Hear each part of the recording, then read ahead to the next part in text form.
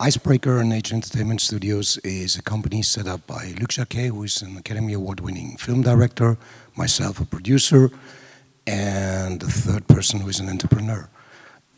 A while ago, I would have introduced myself as a film producer. However, now I say I'm a content producer. Because if we look at the media space, there's a lot of change going on. In theory, we live in golden times. You see that the consumption of content and the overall global revenues are on a rise.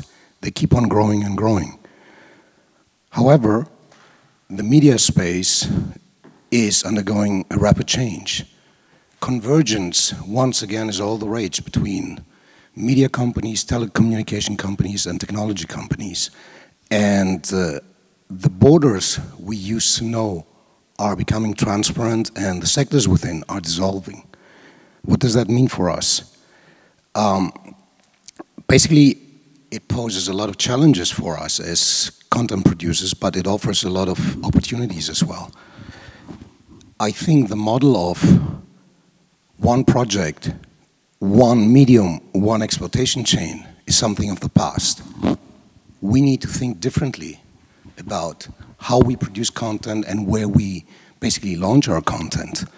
Traditional methods of financing still exist, of course, and you know, they're not as fast to adapt as the media landscape is adapting, but the traditional financing sources, they limit the scope and the ways we can exploit our content. So we thought like, okay, we have been doing very successful nature documentaries, but it's becoming harder and harder, even for us who are probably at the top of the game in this genre, to get our pictures financed.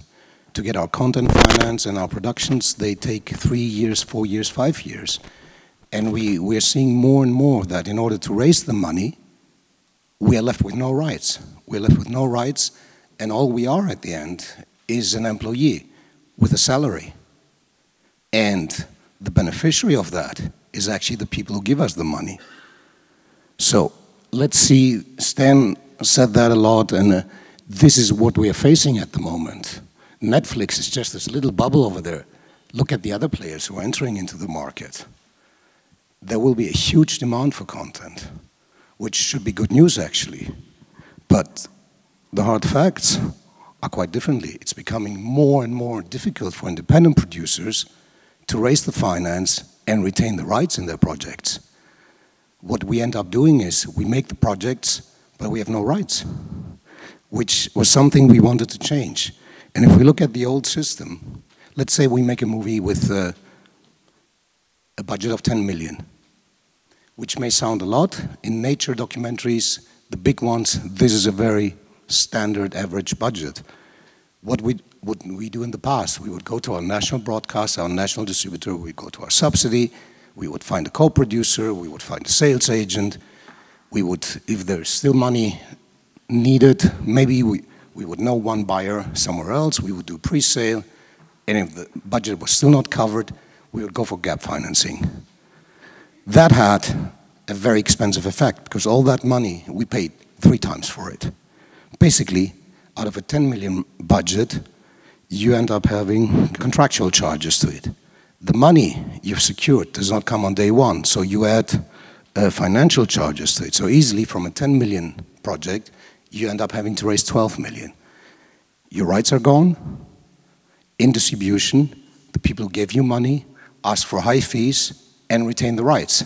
So that is very expensive money, and we thought about how can we change that? We live now in a multi-format, multi-content sort of media landscape. However, the financing, the traditional financing, is still not adaptable. We have to take a choice. Do I want to make a movie? Do I want to make a TV series? Do I want to work for the streaming services? I cannot combine all this.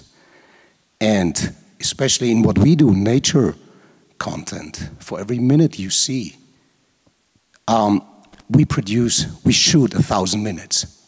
That is no joke. We have shooting ratios of 1 to 500 to up to 1 to 1,000. Quite opposite to a James Bond film, where everything that does not make it on screen has no value. In our case, it has a lot of value, but we could never access it because all the people who financed the movie we did said, oh, no, don't touch your raw material. So basically we had a treasure in the basement that we could not access. Once you change this, and the only way to change this is to change the financing method. You go from the very expensive model of having a 10 million film that suddenly costs 12 million, and if we look at it, we want to do multiple things with our content. We want to do a movie, we want to do a TV series, we want to do an exhibition.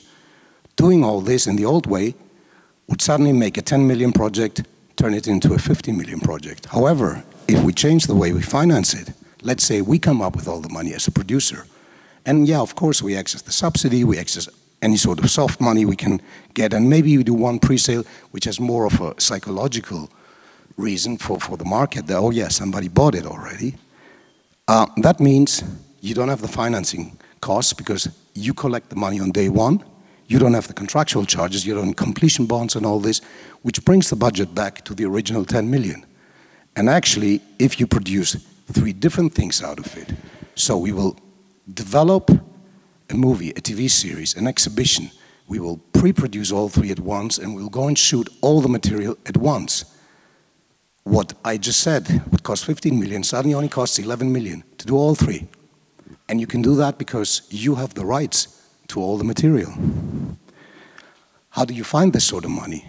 This is where blockchain comes into play, where we said instead of going to the traditional media financiers, we go to the normal audience. We tokenize, we issue a security token, which is basically a debt obligation or a bond that contains all the contracts, all the different paperwork that before used to be a big book of 200 pages of all the contracts and everything. You can all put that into a token nowadays, which means you can even deal with smaller investors. If you would come to me 5 years ago and said, oh, Sophokles, I have 1,000 euros, can I invest in one of your projects? I would say, thank you, but no thank you, I cannot manage your 1,000 euros. No way. It would become interesting from 100,000 euros upwards. That was the minimum ticket size. Now suddenly with the blockchain, you can actually handle a 10 euro investment, which makes your potential investment market much wider and much bigger. So that's what we do with Icebreaker. The process is basically structured in 2 stages. The first one is a security token offering to raise the capital to do our productions. And the second stage is a utility token, which is more of a tool to create an interaction, a system between all the different stakeholders. Historically, our kind of content attracted the science community, the educational community, NGOs, multinational companies that would sponsor us. But we never had a system to make them all work together and cooperate. This is what we want to do with a platform that will be underneath the productions.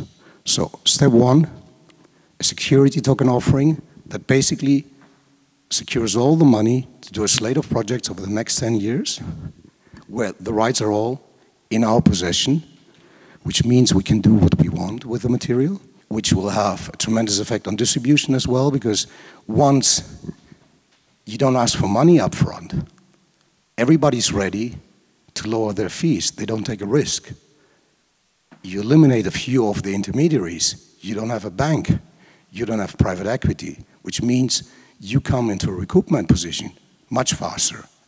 And the economic results are of a great magnitude, both for your investors as well as for you as the producer. Step 2 is the platform. The platform basically, if I take an example of a multinational company, let's say Mercedes sponsored us. They would give us some money. What would we give them in exchange? We give them a logo on the poster and 50 tickets to the premiere, to be honest. And they would be like, oh yeah, we sponsored this. That was all they got. Now we can tell them, you can have access to the material we shoot.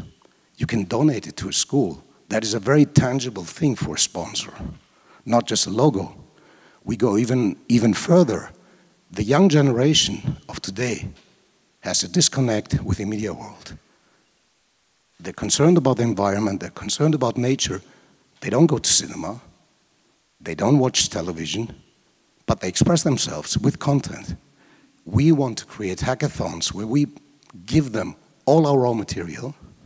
We invite 200 young filmmakers every 2 years, put them in a room for 3 days, and give them access to our entire raw material so they can express themselves in their language, in their channels, in the media they consume, which will bring back a young audience to our movies.